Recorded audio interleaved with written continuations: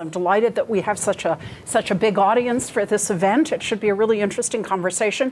What I'm going to do is ask Bill some questions for 20 to 30 minutes and then throw it open to questions from you. And we'll end at 1 because I know that many of you have places you have to be at 1.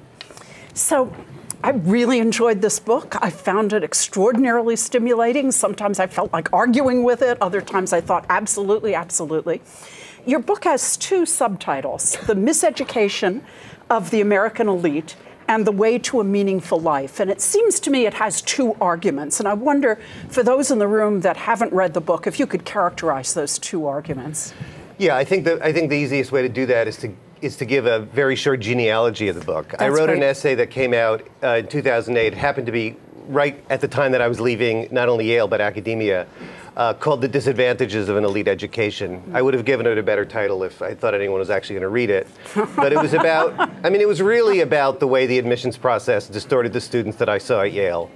It inculcates careerism and credentialism rather than intellectualism or the development of a sense of purpose. I mean, that puts it in a nutshell.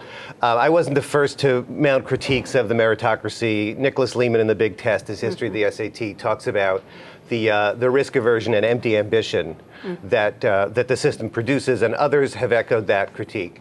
And I didn't think anyone would see it, really. It ended up coming out of the American Scholar, which is a publication I've been writing for and love for a long time, but not a lot of people read it. And I figured it was going to sink without a trace. And what happened instead is that, like, literally the 4th day it posted online, it started to circulate among elite college students and recent graduates. And I started to get hundreds of emails, and ultimately the piece was read well over 1 million times. But it wasn't even like 1 million in a month. It was 1 million over year after year after year after year. Like, even when the book came out 6 years later, it was still being read 10,000 times a month.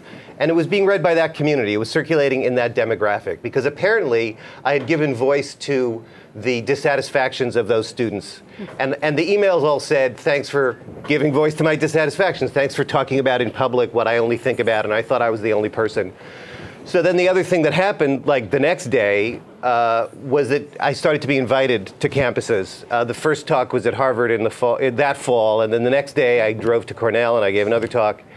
And it was an ongoing dialogue, and so the original essay was really critique, and it wasn't directed at students. It was sour and angry, as I often am, and so I would say 2 things. It still resonated with them despite the barrier that represented, and then the other thing is that at those events and in the emails, the things that students always asked me was, what should I do about this? What should we do? But also, like, what should I do? I know I'm trapped in the system. What do I do about it? So that ended up being the other half of the book and the second half of the subtitle. It's actually the middle half of the book. It's parts 2 and 3. So The Miseducation of the American Elite is the critique, and The Way to a Meaningful Life. I know it sounds kind of self-helpy, but listen, authors never write their titles. But also, you know, I kind of embrace, I mean, I sort of embrace self-help in the sense that, like, no one else is giving them help. So they need to help themselves, and I'm trying to help them help themselves. It's a book that has a divided argument. It also has a divided audience. Yeah. And I'm conscious of that. I knew, in a sense, it's a flaw in the book. I often address students, and I address them in the second person. Second person singular, if there were a second person singular. Like, I'm talking to you as an individual because whatever the grown-ups do, you need to save yourself from the system. And then I'm also addressing the grown-ups, which means sometimes it's parents, sometimes it's people at universities, because we should try to change the system. So it's not so hard for students to get a meaningful education and find a sense of purpose in life. So, as I was reading the first of your books, the critique of Ivy League education, I kept thinking, the students that I taught at Berkeley when I was on the faculty here, the students that I taught at Smith and got to know in many different contexts at Smith weren't like that. I kept not recognizing their faces in the mirror that you were holding up to them. They were quirky, they had a lot of rough edges, they were passionate about many things. And I was then very glad to see that you were recommending to students, in the part of your book that's to students, go to a public university, go to a liberal arts college, you'll find more passionate engagement with the life of the mind and just with life in general at those places. What is it, if you accept the fact that students in these kinds of institutions are different and, you know, their general character, what is it about different kinds of institutions that nurtures or fosters or selects for different students?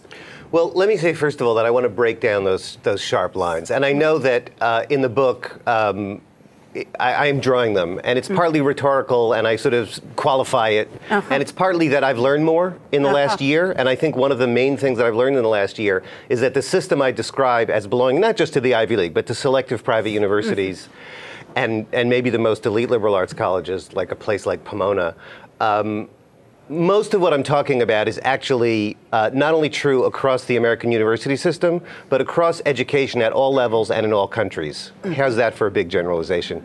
And the piece that I just published in Harper's a month ago really reflects that new awareness that this is really what education looks like in a neoliberal age, where students are thought of as human resources to be monetized and exploited by the corporate sector. And it's not selective college admissions per se. Still, I do think there are differences. I think there are institutional differences. And again, also saying that not every student at Yale is the same and there are exceptions and blah, blah, blah. There are institutional differences and there are institutional cultures. And last night, I spoke to the parents at Marin Academy, the private school in Marin County. And of course, they all want to know, where should we send our kids? And I talked about how fit, it really is an important thing, even though it's become a cliche. And I think maybe the most important element of fit is the student culture. Like, don't go to a school that has an intensely pre-professional student culture. Liberal arts colleges tend to have a little bit more, and again, it depends on the school. I would never send anyone to Claremont McKenna. It's the worst place in the entire country. But do we have any Claremont McKenna alums in this room? But you know, on the other hand, there's a place like Reed College, which I think has a real commitment to intellectualism. Student culture, and of course, there's the whole issue of the culture of the faculty, right? I mean, liberal arts colleges do incentivize teaching a little bit better. When I recommended public universities, it was actually at a very specific juncture in the argument where I talk about socioeconomic diversity. I think public universities, and undoubtedly Berkeley, I mean, in some ways it's the least typical of all public universities, but I mean, we know that they tend to be very large institutions with large separations between faculties and students, and a culture that's very much a research university culture, which means, I mean, Clark Kerr said this a long time ago, and I quote him in the book. Concern for research is inversely proportional concern for teaching quality. Not even concern for teaching, it's to teaching quality. And we all know that. And we also know that in some ways it's a structural contradiction that we've never come to terms with. But on the other hand, a place like Berkeley or all the UCs, a third of the upper division are community college transfers. So you get a very different student mix as a consequence of that. And so I'm not at all disputing what you're saying about teaching and the fact that universities like this one reward research more than teaching. But the student mix is really different from the student mix in the Ivy League, which I think makes a difference. Right, and I think one of the most pernicious things, and the last section, as you know, is sort of a societal critique on how we've produced an elite in the image of these excellent sheep, and one characteristic of them is that they're totally cut off from the people who they've been given responsibility for, right? They're making the decisions for people that they've had almost no contact with throughout their entire lives if they went to elite private universities. And certainly I think that that's different at public universities. So say somebody waved a magic wand and made you president of Yale tomorrow. What would you do or say put you on the Yale board? What would you recommend to change this? Are there changes that could happen short of some sweeping societal change that would make things better? Well, you see, that's the thing. I mean, I think I started this journey wanting, so to speak, to be president of Yale. I mean, not really, but I realized, like, that's actually I mean, what I really want to be is like the czar of American education. And what I would do, and this is my big, wouldn't we all? This is my big recommendation. And since the book came out, I take every opportunity I can to say this. We need to go back to what Berkeley was before it's charged tuition, right? We need high quality, free, widely accessible public higher education. And that means that the top 10%, not the top 1%, but the top 10%, which may include a lot of the people in this room, need to pay more in taxes. That to me is the only systemic answer. Yeah, there are probably things that places like Yale can do. I mean, we know that over the last 20 years, largely in response to congressional pressure, the elite privates have made noises about opening up access. And there was an article that came out in the Times, I think it may have already been last year or maybe early this year, that said that after 20 years of trying, there's been no progress. Overall. There has been progress at some institutions, and I think Amherst is exemplary, and they've really made an effort, and they've really put resources into it, and they're now like at the top of the table among private universities. So whatever they're doing, I would do. If I were president of Yale. It's really interesting what they did, which is interesting in and of itself, is that they, it was when Tony Marks was president, and he knew he couldn't displace his traditional student constituency, so he made Amherst bigger and says all these slots are for Pell Grant kids. And well, Amherst was rich and could do it, and they had a passionate president who really cared about this and put his presidency on the line to do this, and so I suppose you could do the same thing. I mean, when the Ivies admitted women, and I realize women aren't the same as socioeconomic diversity, but when they did it, that was essentially what they did. They got bigger, so they didn't have to displace the men. I think that we need more leaders in American higher education like Tony Marks who are willing to actually, I mean, I see some of the people who've been president of Yale and other of those institutions, and they're just, there's no, you know, I think you can tell. There's no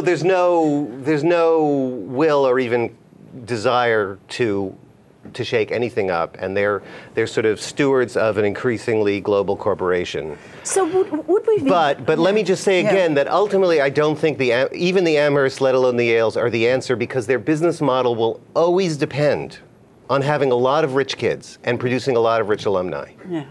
So I think I can anticipate your answer to this question, but would Yale and Harvard and Dartmouth and Penn be better off if they established a kind of minimum cutoff for students who can do the work and just threw all the applications down the stairs and picked the class randomly? Do you think that that would result in a change in this culture? No, I don't think it's a bad idea, but you would still have to clear the bar.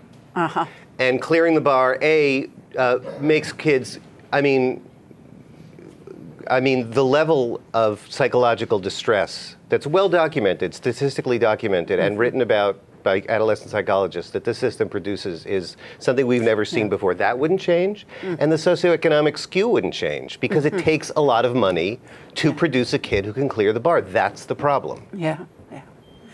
So I'm going to switch topics and talk about employment for a bit. And the person who was, last week, the center hosted Jamie Merisotis, the head of the Lumina Foundation, who is just to talk about his book that he's just published called America Needs Talent. And it was fascinating to be reading your books at the same time, because they're both equally passionate.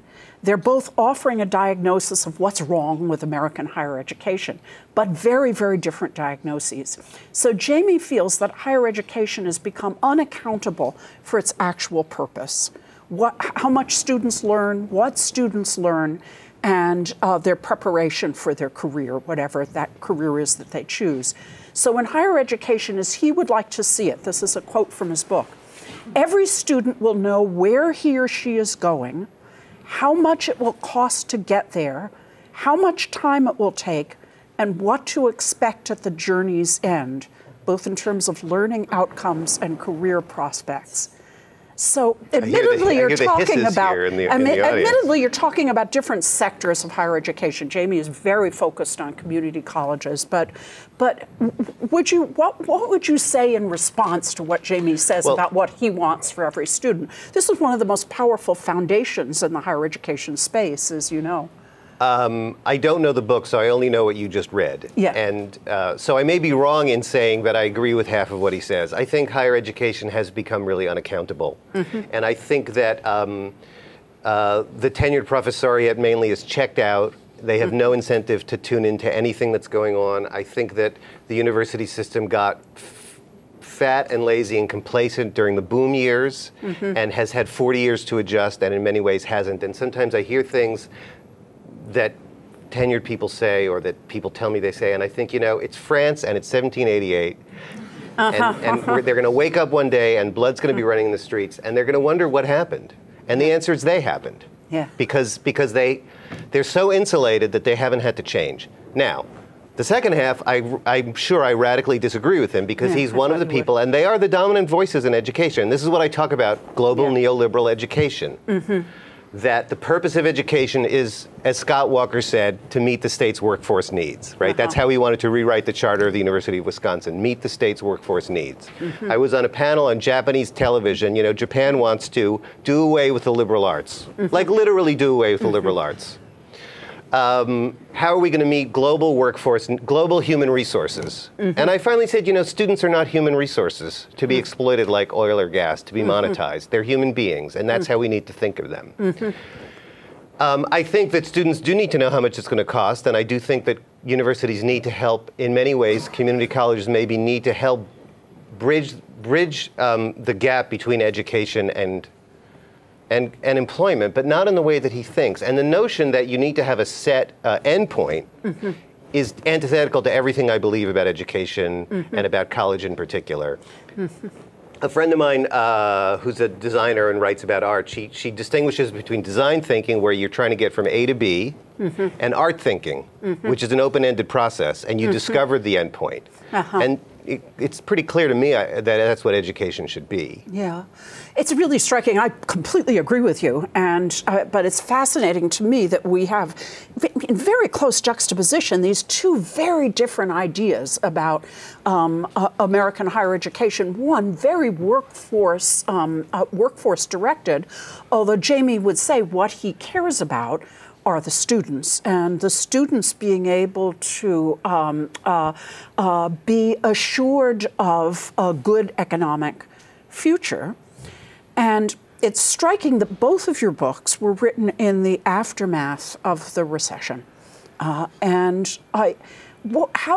do you think about college in relationship to career preparation? Yeah, I mean, listen, I want to say, I mean, I think those concerns are perfectly legitimate, and students, you know, we are right to be concerned. I mean, students need to go and make a living, and what can we do about that? We can make sure that they get through college with a lot less debt or no debt or not having to pay anything to begin with.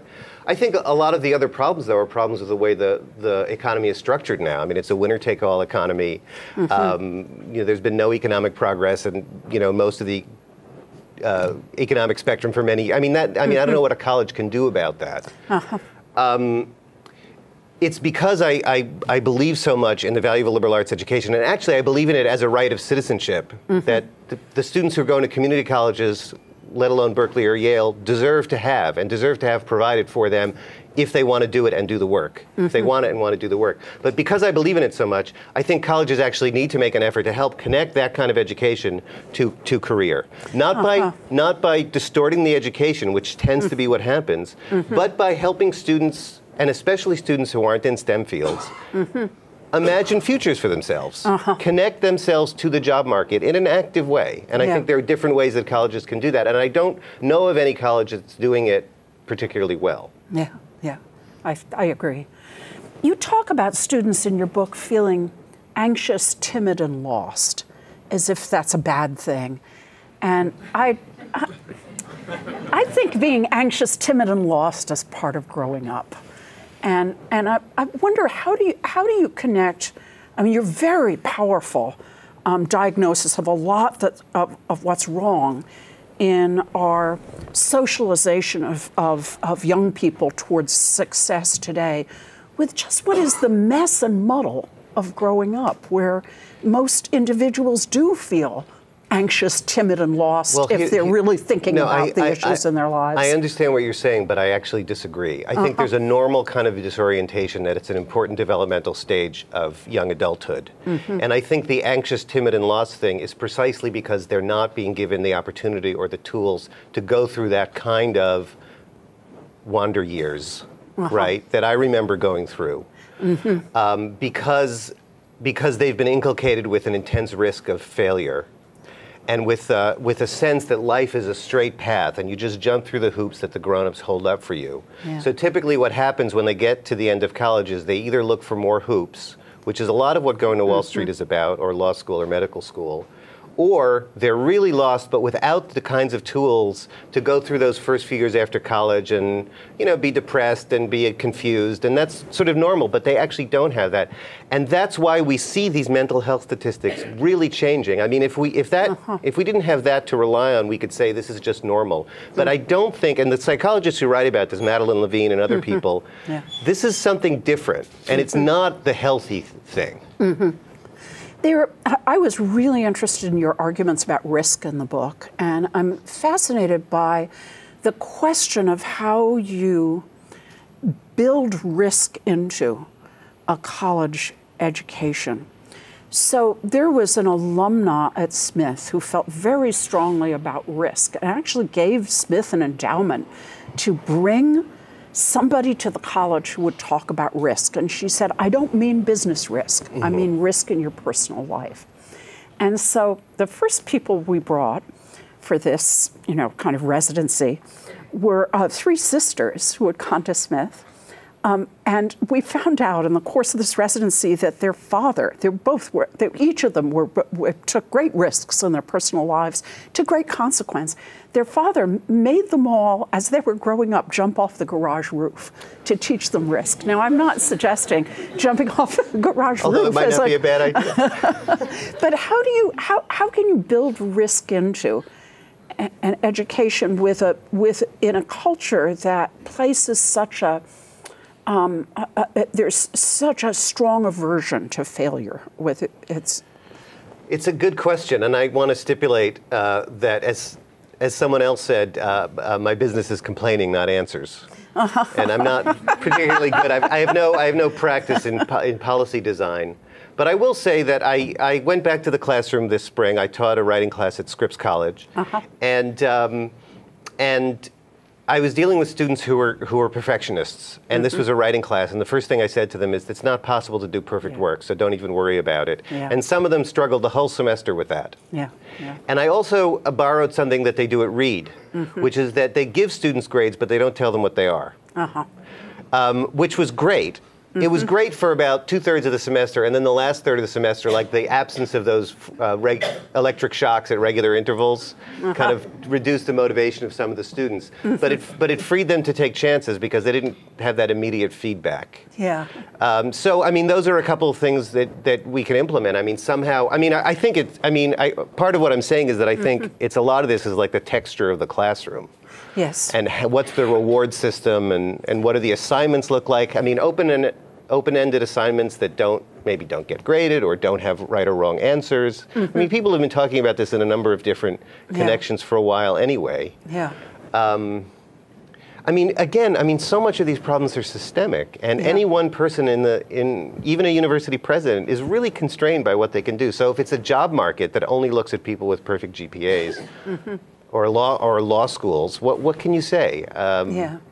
Yeah, that's really interesting. The conversations that I've had in the course of my career with people who hire say they're not interested in GPAs. They're interested in passion and risk-taking. So maybe that's an important message. Well, I think there's a whole set of messages to get to these students, and one of them is it doesn't matter what you major in. But the problem is you can say this 100 times. You can tie them down and shout it at them, and they can't hear it. And I often end up in conversations with people in your kind of position saying, you know, we're tearing our hair out. Like, we know these things, and we can't communicate it to students and their parents. Maybe we need to keep trying, or maybe we need to do it in different ways, or maybe we need to get business leaders more involved in delivering that message, because obviously we have no credibility to deliver it. No, I mean, we don't. I mean, that's reasonable. I think that's right. I mean, you tell to students that, you know, but with the other, you know, your other hand, you're grading them on their assignments and you're turning your grades in, so it's a little bit. True. But I also meant, like, we're not doing the hiring, so they're not going to believe a bunch of professors. Yeah, that's true. And the hiring we do is very meritocratic. Yes, we could talk about excellent sheep in a different connection. Yes, that's right. That's true. So you say that housing a liberal arts college in a research university is untenable. but that's what we have. And so how do you make the best of what you say is untenable? Right. I mean, that's that sort of structural contradiction in American higher education. Yeah. I think that we really need to get serious about either having a parallel teaching faculty that has every bit as much institutional prestige, same rank, same salary, same administrative power as a research faculty, or some kind of combination, either or. You know, places talk about it, but I've never heard of any place that really has done that. Yeah, yeah. So, yeah. What do you think? You think there's a chance that that could happen? I wish it would, because I think that would be a good solution to what Clark Kerr also identified as a structural problem within these multiversities that we've created. Look, and what's happened is that we now have the full-time non-tenure track is now a third. Not adjuncts, not graduate students, full-time non-tenure. Yeah. I'm sure you've got a lot of them here. They are in effect a teaching faculty, but they don't have equal status and wealth, or job, let alone job security. They don't have tenure by definition. Yeah. So in other words, it's evolved, but it's kind of evolved in the back door and not in a satisfactory way. Yeah. So there was, I don't know, some of you may have seen this too, there was a column that appeared in yesterday's New York Times by David Brooks called The Big University, and he has a bunch of recommendations, most of which I think you would be sympathetic to. In fact, I wondered whether he had read your book and that I was using that as material for his column. But one thing he said that really struck me, he's quoting a passage from Nietzsche. Actually, he's quoting Maria Popova, who's quoting a passage from Nietzsche. Let the young soul survey its own life with a view of the following question. What have you truly loved thus far? What has ever uplifted your soul? What has dominated and delighted it at the same time? And he talks about college as about falling in love. And I wonder if you could just talk about that a little bit, and whether you think that that's a good way of describing college. It is, but I'm also wary of it. And my biggest chapter is about how you sort of find that thing. And I'm careful and self-conscious about what we call that thing. Passion is a complete cliche now. I think purpose is a better word. You can that cliche of just do what you love. First of all, we shouldn't get focused on any single word. And it can misguide students. I don't know how to find my passion. I don't just have one passion, you know. I feel terrible, even more stressed because I have to find my passion. I have to find it by the time I get out of college. But also, this gets back